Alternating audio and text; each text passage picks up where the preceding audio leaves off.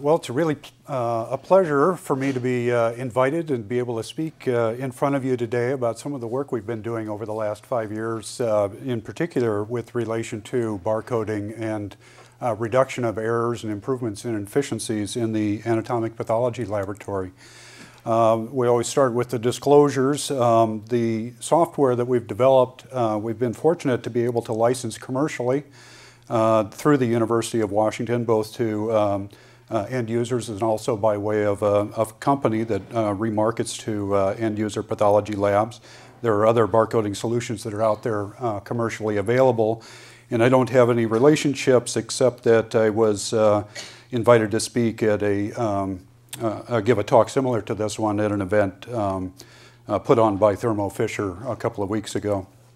I will show a couple of screenshots from our laboratory information system, PowerPath, but PowerPath is completely separate, and I don't want anybody to be confused that the two are related. So in many medical centers and many departments around the country, anatomic pathology and laboratory medicine are part of the same department. In this institution, decisions were made years ago that separated the two, and that laboratory medicine tends to analyze specimens that are liquid, whereas anatomic pathology gets solid specimens, basically tissue that surgeons remove from the operating room and sends them down to us for analysis. And the general workflow is that the surgeon removes a specimen from the patient. The big specimen is sliced into smaller pieces, and then even smaller pieces of tissue are removed from it and put into these white cassettes filled with paraffin to make tissue blocks. And from these tissue blocks, slides are ultimately made, looked at under the microscope, and interpreted by the pathologist, and finally a report is written. And all along the way, there are issues with keeping track of the specimens and all the derivative materials from them. So that when we have about 200 specimens a day come through the pathology lab here at UWMC, it is a real problem keeping track of all the different blocks and slides that come from it. And one has to label things. And through up to about 2004, a lot of the labeling was done manually, in that the specimens were in these large containers and people wrote things on the outside of the containers manually with different numbers. Blocks were made, they were printed offline and sort of grouped together with the specimens on the counter. And then when microscopic slides were made, the histotechs would handwrite a label on the slides and try to keep track of everything that way. Well, there are two fundamental problems with that. One is all the hand labeling is tedious, time-consuming, doesn't work very well. And the other is that it's error-prone, that people make errors. People who have bad handwriting may make their numbers perfectly according to them, but another person walks up and can't read them. So those are both huge problems. And they result in labeling errors. Now, we looked at the magnitude of the labeling errors or the specimen identification errors that we were having in the pathology department. And we keep ongoing quality assurance records where we are supposed to write down every time there's a problem and how it was reconciled. And we went back to those records and for a whole year said, gee, it's not too bad of a problem. We had about 100 blocks last year that were mislabeled. And we all started to feel good. And then we started to talk to the people in the lab and say, gee, you're doing a good job, only 100, that's only a couple a month and you're finding them all. And then people started looking at us kind of funny and not really wanting to admit it. And in actuality, there was a real reporting problem. And the true number of blocks that were mislabeled initially, before they were caught, was closer to 1,000 a year. Similarly, slides, if you look in the records, there were only about 16, excuse me, that were incorrectly labeled in a year. But the actual number is higher than that for a variety of reasons. This is really an unacceptable problem in the pathology department because every time something is mislabeled, a patient is at risk for getting mistreated because of those identification errors. The two imperatives we operate under in anatomic pathology these days are to improve quality, and some of that is by way of correct diagnoses, but quality in the sense that we're using it in this talk is patient safety, and that means labeling errors. And also we're under pressure to improve the efficiency in the pathology laboratories so that for a given number of employees we can do even more work than before. And often quality and efficiency are like two sides of a teeter-totter. If you have a process and you want to make it more efficient, you remove some steps, but at the cost of increased numbers of errors. On the other hand, if you want to make a process very reliable, you put in more and more quality assurance steps, but that drives down the efficiency of the process. The real secret is to try to get quality and efficiency aligned in some way so that you can improve both and that everybody benefits. So how in the world can you apply barcoding, or what does barcoding have to do with quality and efficiency? If you look at data entry sort of numbers, and these slides, the next couple of slides I believe come from Mike Astian, a human being doing data entry will make an error about once every 300 keystrokes or so. That's just the way we are. That's for good people. Some of them, like me, make a few more errors than that. If you have information that's encoded in, say, a data matrix barcode like this and scan it, the error rate is orders of magnitude lower than that, maybe 1 in 10 million to 1 in 600 million. So you have the dramatic opportunities for increasing accuracy for data entry. If you look at labeling processes, a single human being labeling something, again, will make errors on the order of about 1% of the time. If you want to make an end-to-end process that involves human beings more accurate, you can have error checking people downstream from the first person to catch any errors and fix them. And if you do that, you can get an error rate down on the order of 1 in 1,000. But that's about the best that you can do if you have a process that depends on people.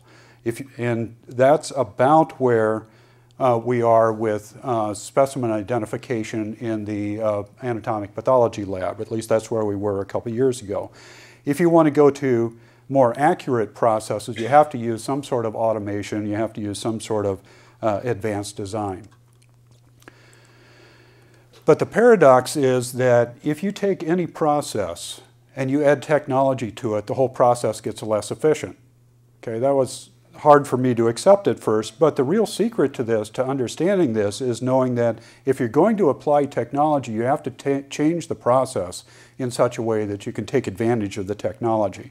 And that's really where the win potentially is with relationship to barcoding. So what is barcoding? The way I think about barcoding, it really has 3 levels of functionality. The first is labeling, and labeling is simple. That means you put barcodes on things. It's easy to do, it doesn't require a whole lot. Most things that you label with barcodes, you can do it fairly inexpensively. Sometimes for equipment like cassettes, you require special equipment that costs a little bit more, but generally it's pretty simple and doesn't get you a whole lot. Tracking is sort of the next level of functionality, and with this you can get location updates for items. So if you scan a barcode, you can have the computer record when and where that barcode was scanned. And it's really good for things like inventory control. But fundamentally, tracking, if that's all you're doing, is another extra step. You have the same process in place, but you're asking somebody to scan a barcode along the way.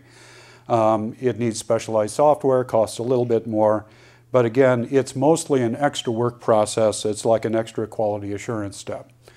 What you really would like to do is to be able to move into the driving range of functionality with barcoding. And this is where you use the barcodes to expedite the workflow. That is, you have the software react to a scan so that it then does work that a human being used to do and does it more accurately.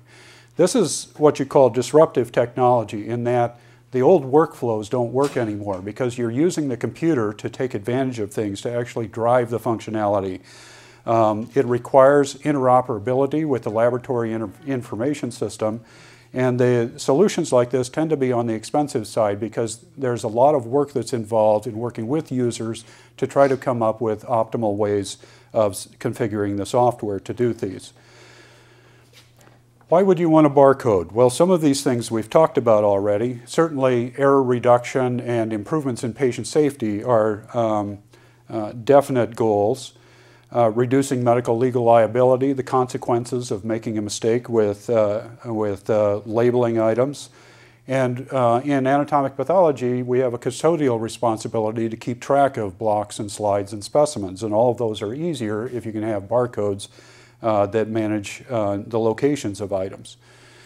But there are also efficiency reasons. If you're using the driving level of functionality for barcoding, you can make your workflow process a lot more efficient, you can do your job faster, and you get indirect benefits because people don't have to waste time running around correcting errors that somebody else made.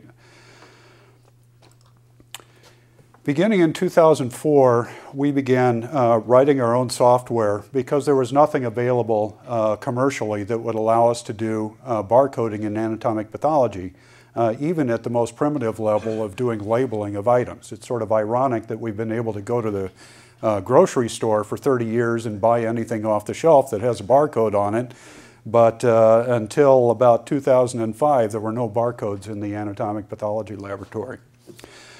In 2005, we delivered software that allows us to track slides, location updates as the slides move around the department. We were really trying to attack the lost slide problem. It turns out we were spending at least a half FTE, one person half time, doing nothing but running around trying to find slides that were lost. Conference preparation was horrible because you had to pull all these microscopic slides together and nobody knew where the slides were. The next year we put labels on specimens, and then late last year we began putting barcodes on blocks and slides and using those barcodes with some really good software to drive the workflow and improve the quality processes and efficiency processes. And those are the things that I'd like to show you today.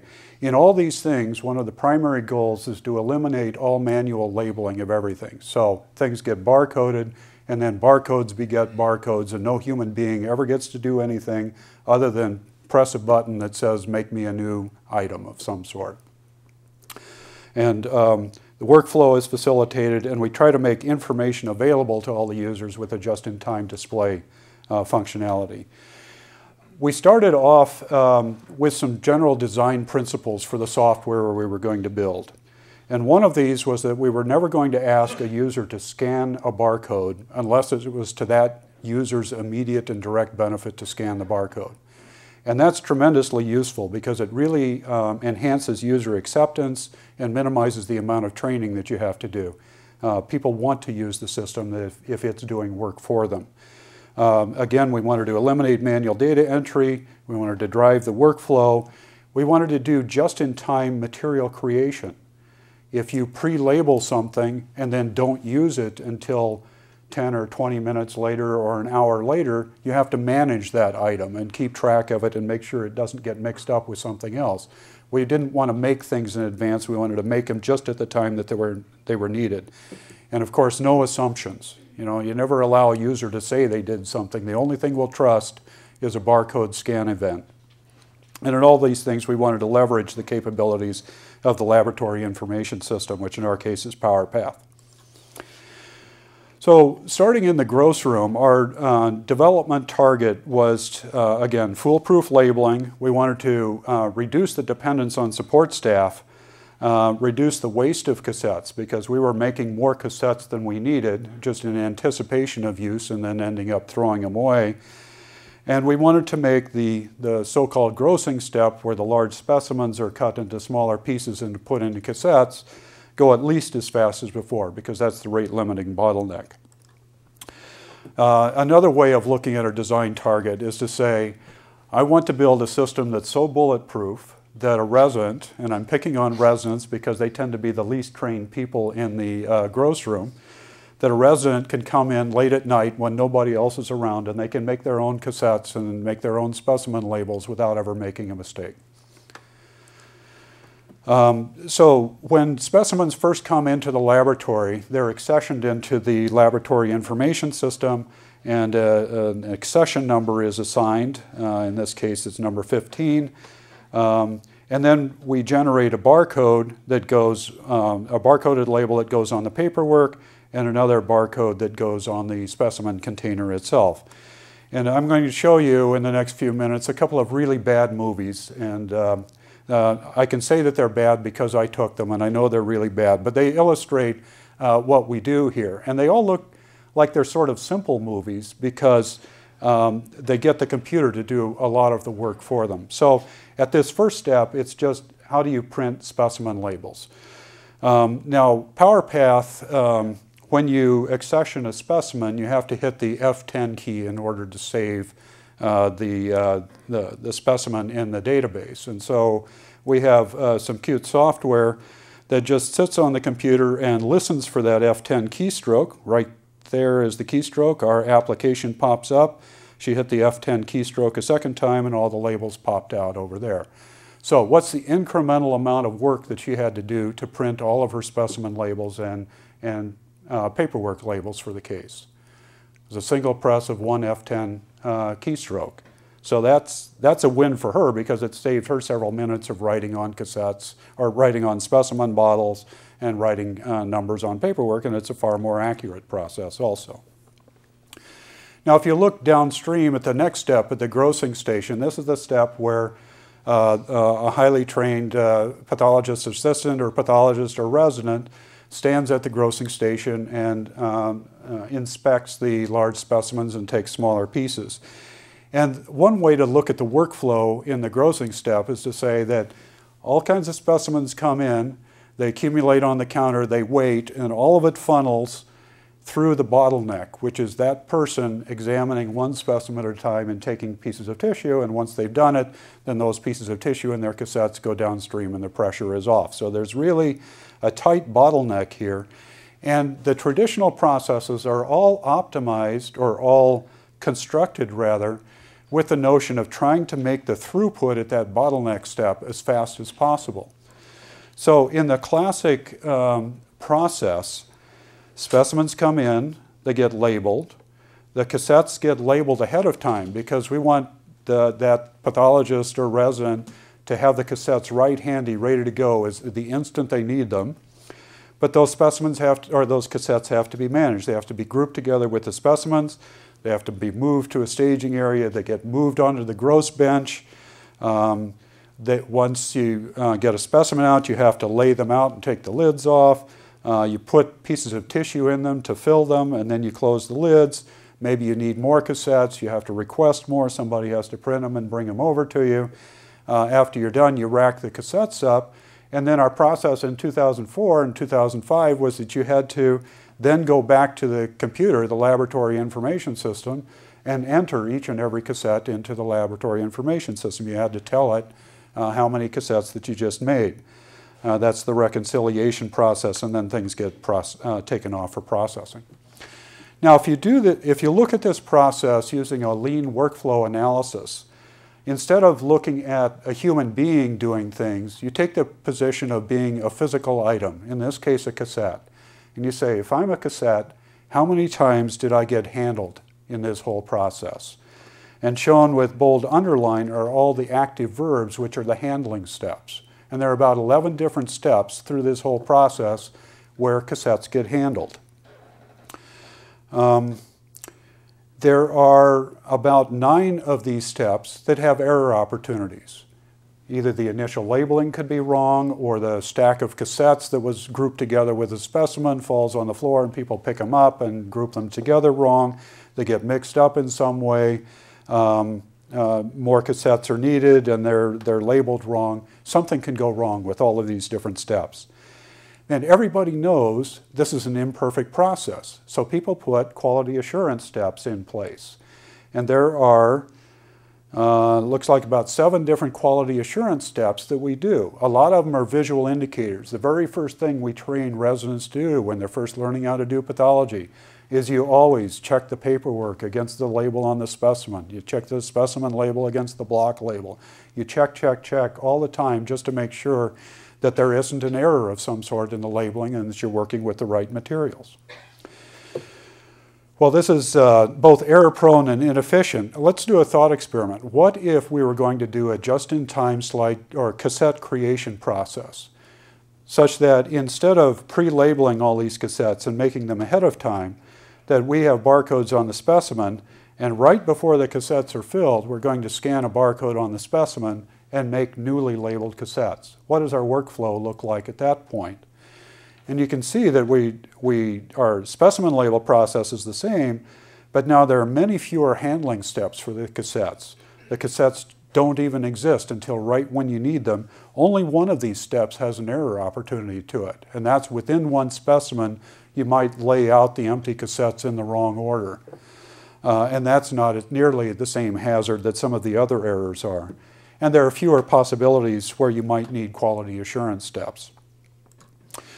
So I'm going to show you the screenshots from the software that we wrote that runs at the growth station that does this. So the context here is a large specimen is on the grossing bench, and the pathologist assistant or the resident has scanned the barcode on the specimen and brought this up, and he's now ready to make cassettes and go on with his work. And so at this point, all he does is, on the touchscreen monitor, he said, I want one more cassette, and I want it printed. And in the background, there's this nice single hopper cassette printer that's made by General Data that printed that cassette. Here he decided he needed one more cassette on that case, and just does 2 touches on the screen, and the cassette pops out.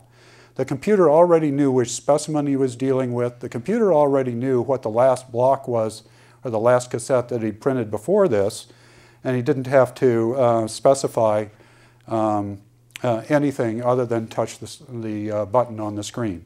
And everything was handled by the computer then. So, whoops. So what did he do? Again, he scanned the specimen barcode before the movie started. He printed one cassette, printed another cassette. After he's filling them, you probably saw the 2 little windows that popped up on the screen that had some colored buttons on them. Those little windows were where he could enter, if he wanted to, the number of pieces of tissue that were in each cassette, and that's critical information for small biopsies.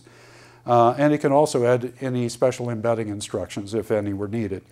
And then at the same time, the computer took care of ordering all those blocks in PowerPath so that the reconciliation process with the lab information system was taken care of automatically. The benefits from this are with both quality and efficiency. So the efficiency part of it, by not pre-printing and sorting cassettes, we no longer do a whole class of work that we used to do. The just-in-time cassette printing is very quick. We do things to exploit the specimen panels in the LIS so that if there is a specimen panel that says we always do 3 cassettes on this specimen, the software knows about that standing order for 3 cassettes, and then it only takes a single touchscreen touch to print all 3 of those. And again, everything's ordered automatically. From the quality standpoint, there's no manual labeling there of any of those cassettes. Everything is done with high legibility human readable labels and barcoded labels so that we can take advantage of those barcodes as we go downstream. And importantly, for quality assurance purposes, as soon as that cassette is scanned, the computer knows about it so that one can run difference reports with downstream processes and say how many cassettes left the gross bench but did not show up at a downstream process. So if anything goes missing along the way for some reason, we can know about it right away, find it, and reconcile the problems. So this is a summary of the sort of benefits that we got: reduced handling steps, reduced error opportunities comparing the classic process with the just-in-time process. Our cassette wastage went from about 7% of all the cassettes we printed down to 0, or near 0. The thing that I'm most proud of is the primary cassette labeling errors. Remember that for a year we were getting almost 1,000 mislabeled cassettes under the old process. When we put the new process in place, in the first 3 months we had a total of 2 cassettes that were labeled wrong, and that's because somebody who was very creative found a way around the software. We then plugged that software hole, and in the last 7 months we haven't had a single mislabeled cassette in the gross room. That's a huge win because we get support staff benefits, both because we're not doing that upfront labeling work, but also nobody has to run around and deal with the incorrectly labeled cassettes and clean up errors. And the critical bottleneck step, where the resident or PA or pathologist stands, is even faster than it was before. So that's a win all the way around. If you move downstream into the histology lab, so what happens with the cassettes after they leave the gross bench? They go on a tissue processor, which is usually an overnight run, and very early the next morning the histotechs come in and they get the cassettes out of the tissue processor, and they have to do this step called embedding, where they put the tissue in a mold, fill the mold with paraffin wax, and put the cassette on top of it and make what we call a block. And there's certain information that they need to know in order to do their job right. They have to know which cassettes have to be handled first, because if 200 or 300 come off the processor at the same time, if there's a small number of high priority cassettes in there, they better do those first, and so that those can get the slides can get made and diagnoses taken care of quickly. Sometimes there are special cutting instructions or embedding instructions. Sometimes they need to know how many pieces of tissue are in a block and whether or not the block got decalcified. Now, before the barcoding was around, the laboratory information system sometimes is able to do these things, but often the workflow with the LISs is really not set up so that it's easy for people in the lab to use them. And so people would use different colored cassettes to indicate the sorts of downstream bits of information that somebody had to do. Like yellow cassettes were high priority cassettes. Brown cassettes meant it was a lymph node that needed to be cut on a lymph node protocol with a certain number of slides. I think green cassettes were used for skin biopsies because they have to be handled a little bit differently. So all that sort of ad hoc, offline information was passed along, but they're at the cost of a lot of upfront complexity, because you had to have large numbers of different colored cassettes around, and you had to train people to know which colored cassette to use for each different type of specimen. And you could actually make errors getting things in the wrong colored cassettes, and then the wrong thing got done to specimens. So there are other ways of doing this. There is a legitimate use for color, I think, in terms of indicating priority, although there are things that we can do with the label on those general data generated cassettes that can take that place. But all of these other things can be taken care of with properly designed software that uses barcoding technology. At the embedding step, the development target is to make sure that the embedders have the critical information that they need at the time they do the embedding. And so this is information about number of pieces of tissue and any special embedding instructions. And the workflow has to be really efficient. So the software application here is very simple. You have the cassette that has a block on it. You scan the barcode on it. The computer then displays on screen all the information that the person needs.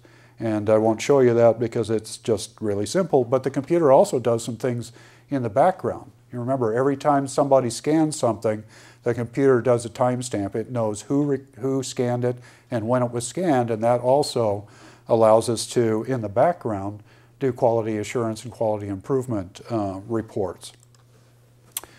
As you go down to the next step, which is the histotechnologist is cutting slides, there's really quite complex workflow here. This is actually the most complex development environment I've ever worked in, just because there are so many different variations in the workflow. You have issues like whether you print slide labels in advance or use direct printing on the slide technology. Do you pre-print all the labels in a big batch, or do you print them one at a time right at the workstation? Other things like, if somebody is cutting multiple slides off of one block, they have to put the block on ice in between each different level so that the paraffin hardens and so that the block gets hydrated so the tissue can be cut well. None of those things are things that software engineers know about until they actually go into the laboratory and start talking to people and maybe deliver an application or two, and then go in and say, well, how do you think my great software application makes your life a whole lot better, right? And they get sadly informed that, well, maybe it doesn't do quite as well for them as they thought it was going to be.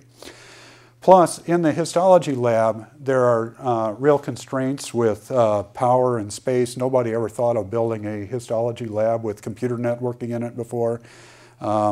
Money is an issue. Some of the most interesting people in the whole pathology department work in the histology laboratories.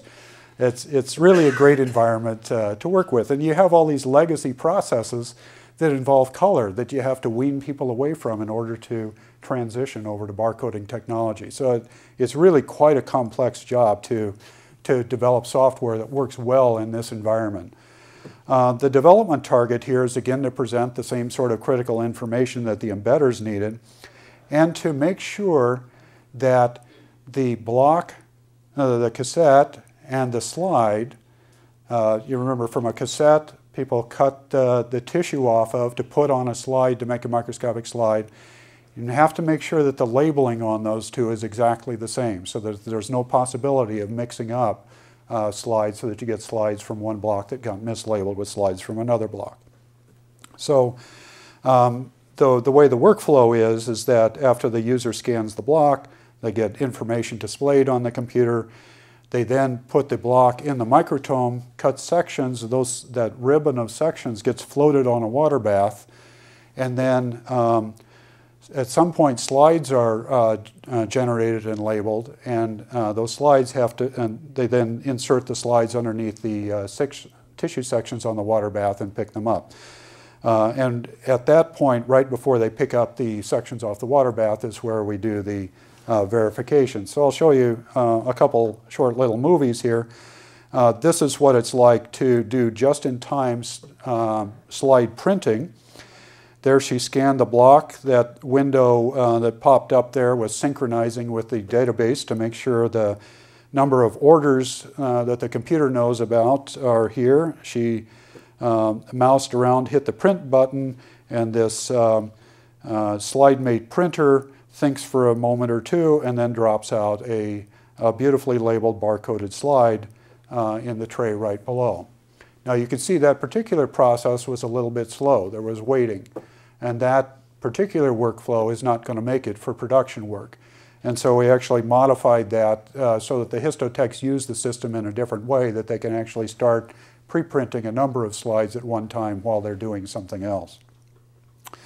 After the block is scanned, it's put in the microtome, and a ribbon of sections is put in the water bath, which you can barely see here. Here she's got one of those barcoded slides in her hand. And just before she picks up the section off the water bath, she scans the barcode on the slide. The computer checks there are no error messages, and then she goes ahead and picks up that slide, picks up the section, and she's ready to send it off to the stainer and ultimately on to the pathologist in residence. On the other hand, if she made a mistake of some sort and she scans a slide that's not from the block that was last scanned, you can have the computer throw an error message that's as complicated as you want, and that said it didn't match that particular block. And so you can immediately catch the errors even before she picked up the section off the water bath and prevent those errors from happening. So the benefits in the histology here are, again, complete elimination of manual labeling. There's no manual labeling of any slide. It's barcodes beget barcodes. It's faster to generate the labels that way than it is to label slides by hand, particularly if you have to make many slides from the same block. And there are fewer block slide mismatches. And here's an example of the barcoded slides, either using a label format or direct printing on the slides. From the, once the slides are cut, they're stained. And then there's this process where they need to be grouped together. All the slides on a case have to be grouped together, put in folders, and then sent off to the pathologist in resident downstream. And we have a barcoding event, scanning event, where materials get scanned. They get delivered then, and there's a scanning event at delivery where they're dropped off with faculty in residence. When the slides circulate back to the file room after the diagnosis is made and the report is signed, we scan them again. Often slides get pulled for other purposes. Sometimes they get sent out, and again we scan them so we have positive confirmation that slides were sent out. Other times they get pulled for clinical correlation conferences and sent around again. And again, we have scanning events. So at all these different steps, we know where the slides are. I'm going to illustrate a couple of them here. This is one in the histology lab. After the slides are stained, they're put in these folders or pallets, and the folders have barcodes on them. The only restriction on this is all of the slides in a given folder are supposed to go to the same person. You can put slides from as many cases as you want. They're all individually identified in there. And all the histotech has to do is scan the folder, scan the slides. As she scans them, the listed slides appear on the left side of the screen. She chooses who the recipient is there, hits the complete and ship button, and she's done. Looks pretty simple, right? But all kinds of stuff happened in the background that is really beneficial to that user. So in PowerPath, there are orders to create things. Like you have to create a specimen, you have to create a block, you have to create a slide. All those orders have to be managed in some way. They're electronic work lists, and it used to be that a user had to go in and check off things on that electronic work list. Well, why would you want to do that? You have the slide with a barcode right in front of you. Implicitly, you know those things were made. You know that slide was made, you know the parent block was made, you know the parent specimen was made. Let's just have the computer close out all those creation orders. The scan event gets recorded. We make a note in PowerPath as well as in Omnitrax as to where the location is for those slides. We initiate a FedEx-style shipment because we know which slides were in which container, that barcoded folder, and we're going to ship that whole container off to the pathologist and resident. We use a mailbox system for deliveries, and at the mailbox, the workflow is very simple. The person doing the delivery scans the folder, scans the mailbox, hits the enter key on the computer. That's all they have to do. But again, the computer does all kinds of stuff in the background here. Let's see, and there she's done with delivering all three of those to the same user. So the computer, just in response to those barcode scans and the enter key, completes the shipment. So we have the tracking stuff done, and the location of each and every slide that was in that folder is immediately updated. And that information is instantly written to a place where it's visible in PowerPath as well as in Omnitrax, and every PowerPath user can go to that note in PowerPath. They're one click away, and they can tell what the last scanned location of every slide was. This is an example of what it looks like. There is a slide location note. There is a different row for each slide, the identification of what that slide is. You can see it was delivered at a particular time to a particular person by a particular person. And every user in the LIS has access to that. At the slide room, all the slides are scanned when they come in the door, and the notes are updated. When slides are checked out internally, like for conference purposes, the workflow is very similar to the histology laboratory, and the location events are updated. Overall, just looking at the slide tracking part of things, we have much less staff time looking for slides. It's faster for people like pathologists to locate slides by clicking on the Notes tab than it is to call up somebody else in the office or in the histology lab and find the location of those things. And we no longer have arguments with histology about whether or not slides were delivered and who they were delivered to. I mean, the computer knows exactly where things were. Overall, we got 2 FTEs worth of savings out of our department just by being able to know slide locations. And the way it broke down was in the histology lab, we had less time spent looking for misdelivered slides. All of the work list orders were closed out automatically. The person who is preparing and gathering slides for conference purposes had much expedited workflow, and the people doing send-outs of slides to outside places had much more efficient workflow also. We also have functionality for tracking specimens. You remember we put barcodes on specimens at the time that they were grossed in, and we already talked about how things get accessioned, examined at the gross bench, and tissue gets put in cassettes, which goes on to make slides. But the residual tissue has to be stored, and then ultimately it has to be discarded. And the rule for discard is you have to hold things until 2 weeks after the report is signed out, which is very problematic for the person who's doing the discards, because the person doing the discards generally has no idea when a case was signed out unless they make a handwritten list of all the specimens, and then they go look them up one by one in the computer system and then figure out which ones are signed out and which are appropriate to discard. So we built software that uses these handheld pocket PCs that have wireless communication. They have a built-in barcode scanner, and they can run their own little autonomous software on them. And we tried to make this whole process more accurate and efficient and document everything. And the way it works is the user walks up, scans the barcode on a specimen, and the display on the computer changes. If it's been less than 2 weeks since the case was signed out, you get the red stoplight and the red background, and the person knows not to discard the specimen. If it's been more than 2 weeks, then they get the green stoplight and the green background, and it's okay to discard the specimen. And there are occasional exceptions that we can accommodate, and those exceptions trigger the yellow caution light and the particular message that was put into PowerPath that has to do with whether or not to discard a specimen gets displayed right on the handheld device so that the person can make a decision right then whether or not to discard things.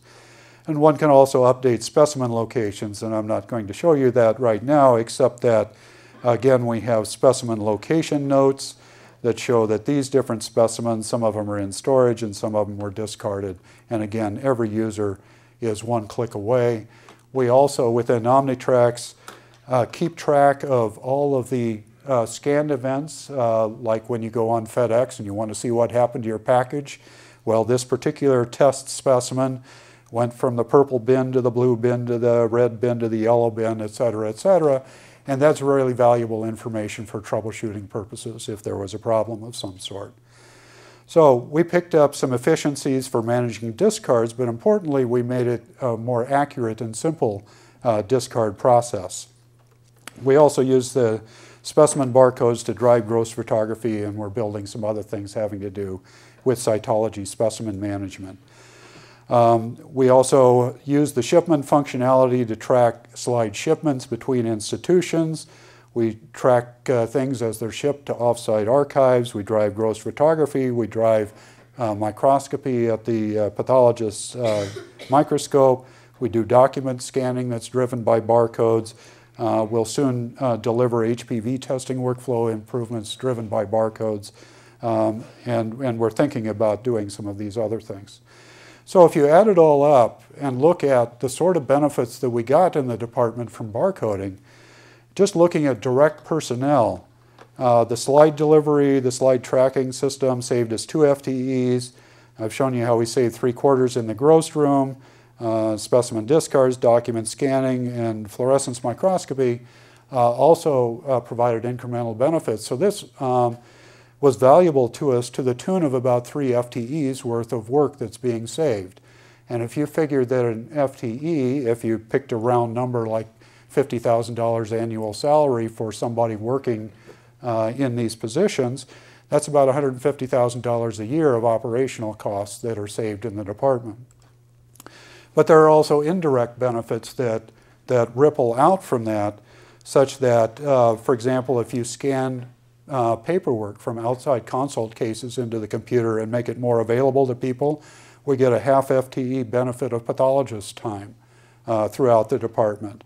We have other benefits from scanning the rec forms and knowing slide locations, indirect benefits, and we don't lose things in the way we were in danger of losing things before. And finally, we do achieve huge error reduction benefits. The one that we've measured and I'm most proud of is the block labeling error rate, which dropped essentially to 0 with this sort of software. So where do things head in the future? Most laboratory information systems were architected about 10 years ago or more, and at that time the only thing people thought about were specimens, blocks, and slides. That was the universe for anatomic pathology. Everything else was the clinical lab. But these days the lines between the clinical lab and anatomic pathology are blurred. We have non-traditional samples that get analyzed in anatomic pathology. Some serum, some serologic tests. We make DNA and RNA extracts. In some laboratories, we culture cells, we do microdissections, tissue microarrays. All these sorts of things can't be handled in the traditional laboratory information system. But the way we've designed our material tracking system, our barcode-driven system, all of these things can be handled, and we can extend the core functionality of what we've got to accommodate them. Thinking from an enterprise perspective, and everything I've shown you so far has been limited to what happens within the pathology department. But things really start from the patient. The specimens come out of patients, and they have to be tracked before they get to the pathology department. And we need to be able to do that, maybe with electronic orders, maybe using RFID chips or some other sort of technology. There's a call to have sample location visible at the enterprise level. So a person, a doctor that does a biopsy on someone wants to know for sure that it made it to the lab. If we now accession and barcode things, if we can find a way of making that information known to the enterprise, then the doctor can be notified and be assured that the specimen that he took has made it to the lab. And we also, particularly in an academic medical center like this, we need to support translational research. And biorepository functionality is important. That's something we're going to be building. And having that tied to the diagnostic reports in an appropriately de-identified manner so that research can be facilitated is an important goal for an academic institution like this. So in conclusion, I would say that barcoding automation is much more than just labeling. It's much more than just tracking. You may get some benefits using those, but where you really get benefits is if you move into the driving level of functionality and that you use the barcodes to change the workflow, to apply disruptive technology. It lets us do an increased workload with the same number of people, or in some instances, people can do much more fulfilling, life-affirming jobs than the sort of menial labeling tasks that they used to be doing. Patient safety is improved, and this is definitely justifiable technology from a fiscal point of view. And finally, I'd like to acknowledge all the people that were part of this process. My development team is on the top here. They've all put countless hours into this process. Various other people that we've worked with along the way.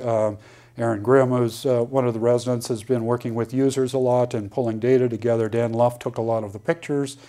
Steve Rath is a pathology assistant, and Pam Seltz works in the gross room.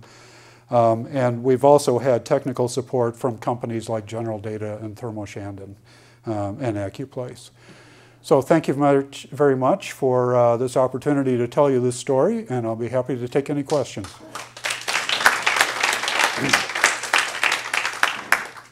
Dan. So Rob, that's really nice work you've done. I can, based on our personal experience in heme path, this is, you don't necessarily appreciate all the stuff that's going on behind the scenes. So it's really nice to see it.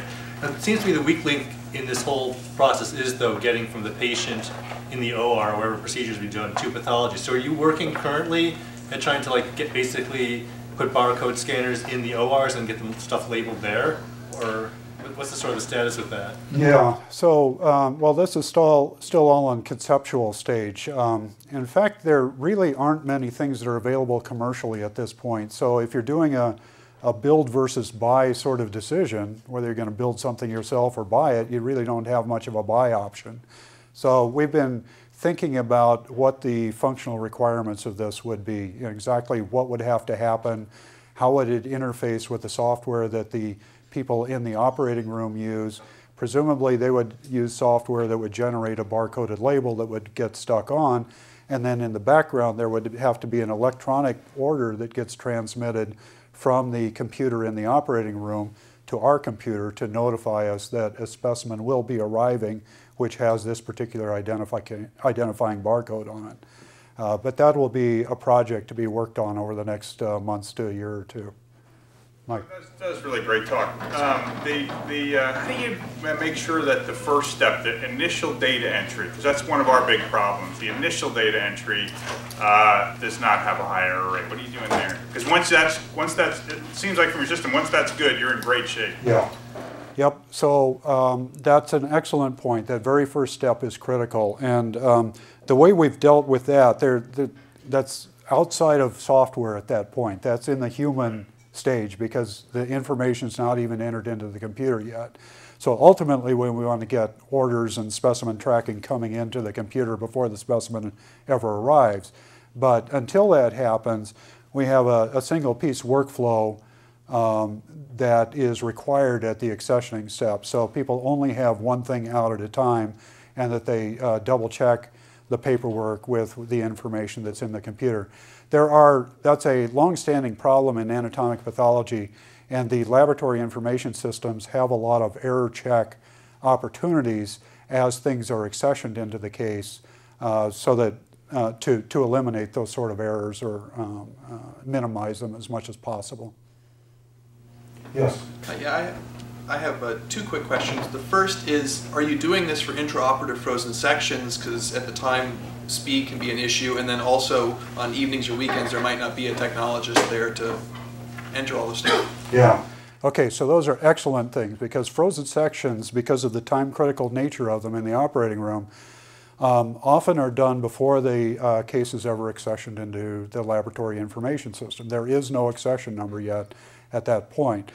That is a problem that we're looking at right now, because that means that for those specimens, we're relying on humans labeling things and keeping track of them. Unfortunately, the volume is such that we usually have just a small number of specimens that are active at any one point, and we can keep track of things as we go. But that's a definite issue that needs to be addressed better, and we have some ideas about it, how to do that, perhaps with pre-labeled cassettes that have unique identifiers that can be then associated with cases later on as a way of dealing with that. For the after-hours issue, there are two approaches that can be done. One is, again, a manual process, which has some opportunities for error in it. The other is we do allow residents to do limited accessioning after hours and have instructions on how to do that, so they can get an accession number. And once they have an accession number and once they have the specimen in, they can generate all the blocks that they need that are all correctly barcoded and labeled. Yes, Mark. Yeah, Rod, interesting story. Do you plan to commercialize this and recoup your expenses for developing this? Yeah, we are working on that, and we've had some limited success to this point. We have our first customer, which is directly licensed from the university to the pathology lab, is in Eugene, Oregon. And since then, we have also licensed through an intermediary company to a pathology group in Fresno, California, and UCLA Pathology is also has this system now partially installed. All the slide tracking stuff is in and working, and they're enjoying that, and they're in the process of implementing the gross room and histology pieces. And we also have a couple other irons in the fire, so to speak. So yes, that's definitely on our minds, because at this point, to be honest, this is as good as anything that's available commercially. There's only one other commercial offering that has the capabilities, is what we've built here. There are a number of others that are starting to come out with that, but at this point, this is the best stuff in the world that we know of. Yes? The process that you showed when there was what seemed to be a fairly manual process of a technologist determining which specimens were available to be thrown out or discarded. So it's sort of doing an inventory every single time of that. Does the software have the capability of sort of auto-generating that inventory? So rather than somebody having to scan the specimen, it already tell you which specimens to look for and just... Yeah. So that's an interesting idea, and the notion was you might have a large bin, for example, that might have a barcode on it, and you would put these specimens in this bin, and then you would just scan the bin, and the computer could check automatically and see if everything was there. Well, how does a computer know when something's in the bin? somebody has to scan the barcode and scan it into the bin so that the computer knows about it. So you're already doing that scanning event. And then let's say you have a bin that has 100 specimens in it, and you scan the bin and the computer comes back and says, well, you can toss out 97, but 3 of them still need to be saved. Well, then how do you find those 3? It's a pretty manual process. So it seemed to us that it was as efficient and less error prone overall just to have things sitting on the shelf and scan them one by one and deal with it right at the time, right then. I think Dr. Schmidt can probably stay and answer a few more questions afterwards. But let's thank him again for a great talk. Thank you.